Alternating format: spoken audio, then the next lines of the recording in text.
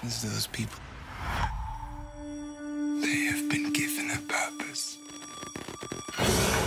This is a movie where, first off, I was noticing right away, I love how, I mean, there are so many movies that, kind of play with genre, and they want to thumb it at the audience, like, see where we're kind of playing around here. But you don't play around. You take everything seriously, and the premise seriously, and because of that, I think the movie works even better than if somebody's like nudging or winking at the audience. Mm-hmm. Talk about the process on coming up with a story like that.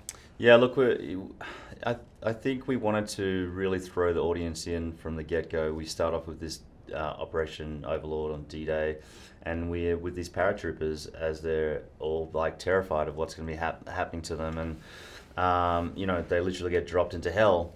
And it was that trying to create characters that we can follow and love and get behind, and three-dimensional, make them three-dimensional, like make the villains three-dimensional, yes. Make them real and believable. And because JJ always talks about leaning in, and how do you get the audience to lean in. And for me, it's about like investing in the characters, and I think that's the only reason you care in the third act when all hell breaks loose. You care that this guy's going to get killed. Mm-hmm. Like, you care that the hero's going to win, and for me it was like always a balancing act between getting the emotion and the action right. And the horror and the sci-fi. Yeah, I have to say your villain is great. Thank you. You had a lot of fun watching you. I want to ask you a couple questions. Where do you find motivation in playing really fun villains like that? And second, that face makeup was gnarly, dude. I loved it. Yeah, the makeup department on this film were incredible. And we would still be working on it, while we were shooting. Julius would come up and still being like, no, I need the nose to be more like that, and I need a bigger wound, and I need more blood dripping down. And so it was an ongoing process. Why is it fun doing villains? Mm-hmm. Because you can be yourself. Yep. That's right. No, of course I'm not a Nazi. But I kind of like villains, and as a foreigner in American films, you have a tendency to be cast as the villain because of my accent. But I like it. I think it's more fun. The anti-hero is always more interesting than the real hero, I've always enjoyed it in films. I always identify with the guys who were misunderstood. And that's the reason why I love doing it. And I think you can see the collaboration we had, not only you and me, but the collaboration within the team, within the ensemble, that it works. Everyone has their moment. Mm-hmm. And that meant that everyone invested everything.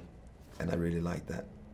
I love how J.J. Abrams is kind of, in a weird way, kind of becoming the Rod Serling of genre. Yeah. Because, with Cloverfield and Overlord, yeah. He seems to be bringing filmmakers like yourself, and who are, new to the scene, but they're get to play with this big sandbox. Yeah. And I wanted to ask you about how that was working with him. Yeah, look, the great thing about Bad Robot and JJ, is they do things outside of the box, and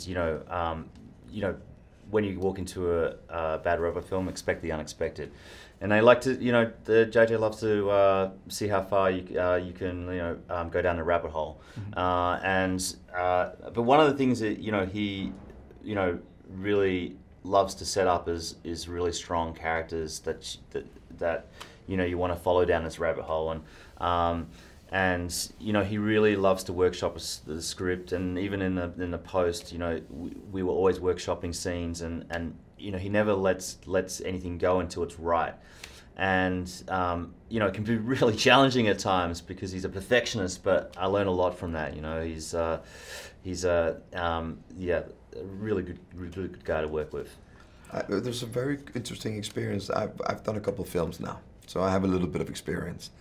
And JJ being the producer of the film, not the director, there's a big difference. I've actually seen producers interfering much, much more in directing than JJ did in this film. Yeah, he got right behind me. I did things in this movie which were a lot of people would saying that's crazy, you shouldn't be doing it. Like the opening oneer in the film, which is a crazy, aerial battle sequence, everyone thought was just, it's just a really tricky thing to try and pull off. And Jay just said, go for it, man. And he was like that support. Like he would just, if we needed him to just, as a filmmaker, he gets it. He understands that,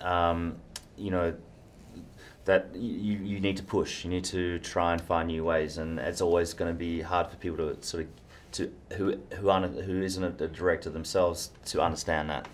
I even love it down to the font of the credits, where it feels like it's almost a propaganda film from World War II directly. I love that. Thank you very much. You're welcome, Thank Alan. you so much, man. Thank you. How do you feel? I feel really good. Holy Christ.